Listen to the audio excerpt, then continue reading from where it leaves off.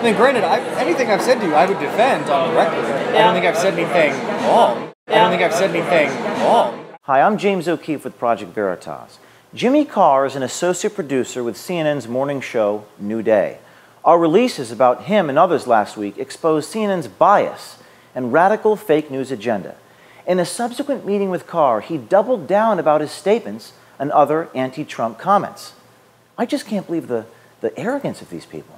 I had a moment of panic because on Sunday night, I met them on a Friday. On Sunday night, this anti-CNN advocacy guy released a bunch of tapes of him. Okay, so the Nothing Burger thing came from a guy who secretly recorded his conversations with a CNN employee. Who did that? Just this right-wing advocate. Hitler youth? But a guy who hated CNN and was pro-Trump and wanted to expose CNN's lies. And he had met a guy and talked to them about CNN's coverage and recorded it secretly and released it at... When was this?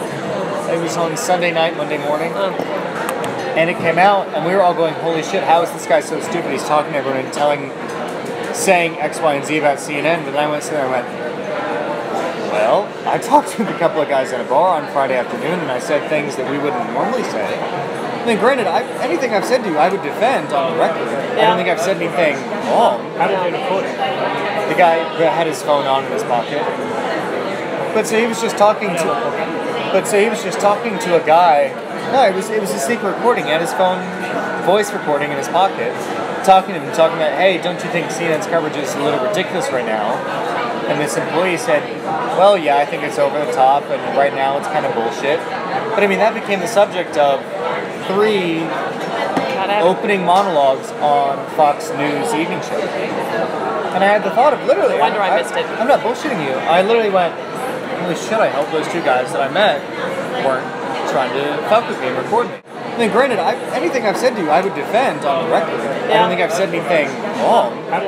We all recognize he is a clown, that he is hilariously unqualified for this, that he's really bad at this, and that he does not have America's best interests. We recognize it's justified and crazy. Would it be fair to question the intellect of the American voter? Oh no, they're stupid as shit. I hate to be this with you. Sorry, Kellyanne Conway. What she look like? Is she the one with She the... looks like she got hit with a shovel. She looks like she got hit with a shovel. Carr also let it slip that he and his coworkers are not exactly fans of their anchor, Chris Cuomo. I don't have the gravitas, so... I also don't have a brother who's the governor. So. Yes, Chris Cuomo is Andrew Cuomo's brother, the governor of New York. Well, that's the gravitas.